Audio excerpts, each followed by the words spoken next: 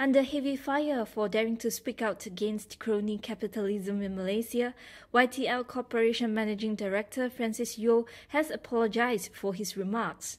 Yeoh, the eldest son of Malaysian billionaire Yeoh Tiong Lai, said he regrets saying things that caused furore. He said, "I'm truly saddened that my words have been misrepresented.